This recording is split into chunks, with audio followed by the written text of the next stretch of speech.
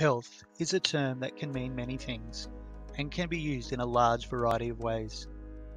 In health and physical education, this specialized term does not merely refer to the absence of disease, but incorporates the physical, social, emotional, mental, and spiritual wellness of an individual, group, or population.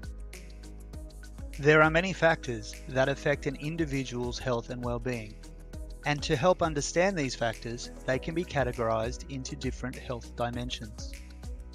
The 6 dimensions of health are physical, emotional, intellectual, social, spiritual, and environmental.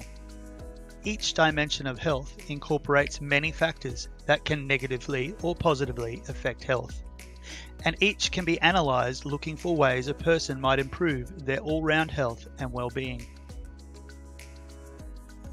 The environmental health dimension includes factors that affect health as a result of the external situation and circumstances in which the individual finds themselves.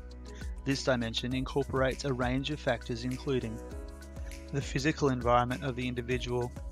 Do they live in a rural or suburban area with available green space or natural areas free from pollution? Or are they residing in high-density housing in an urban location? The home environment. What is the makeup of the family, extended family, and living situation?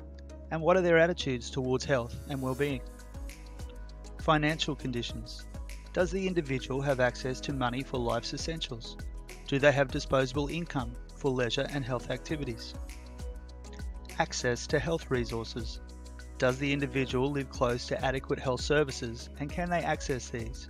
Not just hospitals, but access to first responders and council and community services and resources.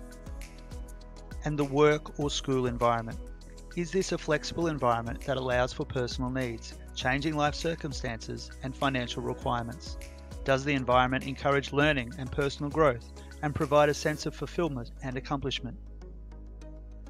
As environmental health relates to how external factors affect health, it can be difficult to maximize this health dimension without significant life changes.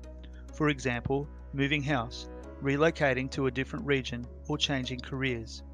As a result, it can be difficult to influence this health dimension for children who may have little or no control over these factors.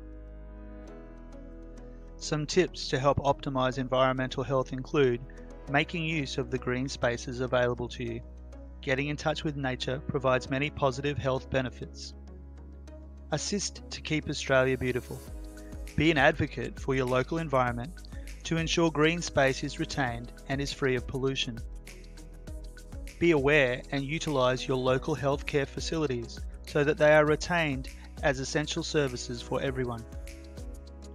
Help to maintain a safe school or work environment by following guidelines and meeting expectations.